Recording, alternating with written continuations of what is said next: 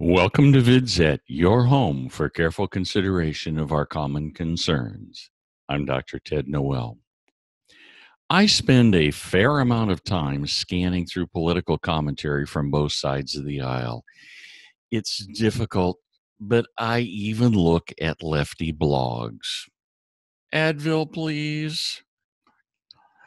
And as I spend time with the dark side of the force, certain things become very clear. But if you aren't prepared, you'll let them pass unchallenged. Let's start with the entertainment provided by the broadcast media. Listen to F. Chuck Todd on Meet the Depressed this Sunday. When he says things like low IQ about somebody, Maxine Waters, who... It's always with an African American when he questions intelligence. He's always using it against an African American. So let's go to the nation's newspaper of record, the New York Slimes. They keep a list of all of Donald Trump's Twitter insults, and it's a big list. And while we may cringe from time to time at these personal attacks, it's clear that a Trump low IQ slam is not restricted to blacks. Chuck Todd is simply lying. While Maxine Waters really deserves the insult and happens to be black, Trump has also slammed a bunch of others. Mika Brzezinski of Morning Joe is, quote, dumb as a rock. Hillary Clinton is, quote, very stupid and, quote, very dumb. James Comey is not smart and very dumb. We could go on. Trump is not a racist. He's an equal opportunity offender. In advertising terms, this is called branding. Trump gives his opponents a derogatory brand name that sticks and depresses their brand. Remember Little Marco and Low Energy Jeb? Oh, yeah, those lines did their job. Next, we find Joe Lockhart, a former press secretary for President Clinton, saying, this has never happened before. We've had, we've had great presidents, we've had terrible presidents, Republicans and Democrats, but we've never had anything like this, where we have a president who is incapable of telling the truth. Funny.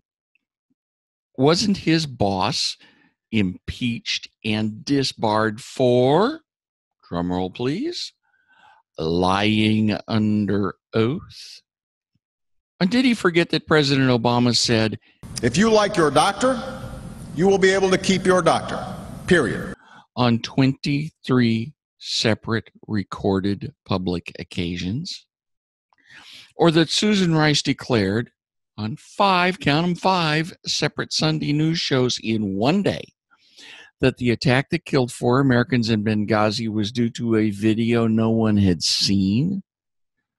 Or that President Obama falsely said in a debate with Mitt Romney that he had called the Benghazi attack terrorism the day after it happened?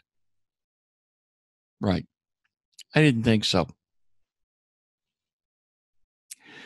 Then Dan Rather tweets, whenever I see President Trump rail against the fake news or call us the enemy of the people, I think, you can't handle the truth. You may not like it, but the press is protected by the Constitution. You know that document you swore to preserve, protect, and defend?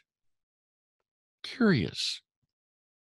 Is this the same Dan Rather who tried to derail George W. Bush's reelection bid by broadcasting a totally fabricated story about the president's service in the Air National Guard on 60 Minutes? Yes, that's 60 Minutes.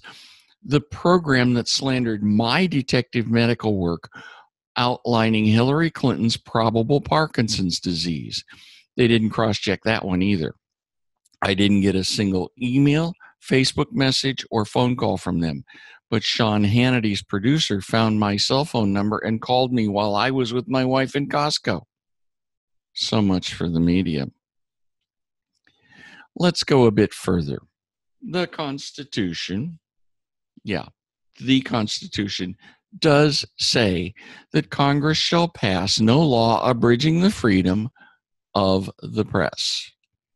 It does not say, thou shalt not criticize the press when it lies about you. Think about that for a minute. The president is complaining about the type of lies I just laid out. Never has he ever said that CNN or the New York Times should be put out of business. They have a legal right to publish, but they do not have a legal right to publish lies. We have to be careful. A lie is an untruth that you know to be untrue. The legacy media, that's CNN, NBC, ABC, CBS, the New York Slimes, and so on, make a habit of lying about the president. For example, when President Trump and Japanese Prime Minister Abe shared a Japanese tradition of feeding the koi, CNN deliberately edited the film to make it look like he was bored and simply dumped the fish food in the pond. It was a deliberate lie. Calling that out was proper, but CNN doesn't like being called fake news and complained. Publishing a lie is either libel or slander, depending on whether the lie is spoken or written.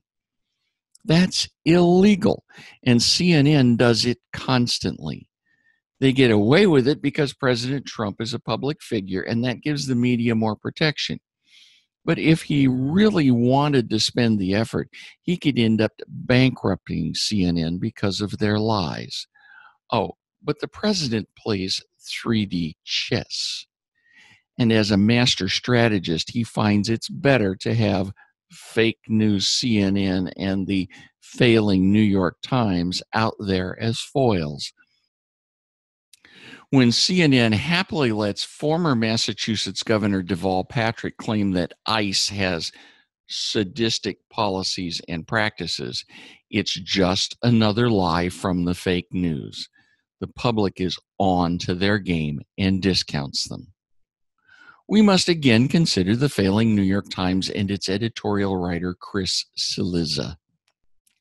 Quote, asked by Lemon, that's CNN's Don Lemon, whether life was harder as an African-American living during Trump's presidency, LeBron James responded, no, I think it's always been there, but I think the president in charge now has given people, they don't care now, they throw it in your face now, close quote. Cillizza claims that this, quote, insight shows that Trump's, quote, actions provide both cover for those who hold bigoted views and also serve as a sort of encouragement for these sorts of noxious views to be aired publicly, end quote. Wait a minute. When was the last time a conservative or Republican brought up race or did something overtly racist? Think hard. I'll give you a minute. All of the in-your-face actions come from, drumroll please, yep, the left. It's true that a couple lefty protesters have been beaten up after they first beat up peaceful conservatives. And when was the last time conservatives came to a public rally for the purpose of telling blacks to get back on the plantation? Charlotte? Sorry, the neo-Nazis are hard left. Watch Death of a Nation. Carefully listen to Dinesh D'Souza's interview with white supremacist Richard Spencer, or look for it on YouTube, by the way. The leader of the Charlotte white supremacy rally openly declares himself to be a hard lefty. Combating these lies by the media is a constant job because every day we run into more of them. The left has no moral compass. Their only system of values is related to whether they can win by destroying all opposition. Translation: the left are thugs. America depends on one thing: the premise that you can invest yourself in making a better life and not have it stolen from you. That's the American dream, and it lives in a place called America. We must defend the American dream every day. The left exists to destroy America. When I say that, they'll yell louder, but it's true. And the truth is the tool we have to beat back this assault. Lies must be countered with the truth. CNN sucks because it lies. Ditto for PMSNBC and the New York Slimes. But we can overcome. We have no choice. Please like VidZet on Facebook, follow VidZet on Twitter, and support VidZet on Patreon. Until next time, I'm Dr. Ted Noel. Thanks for watching.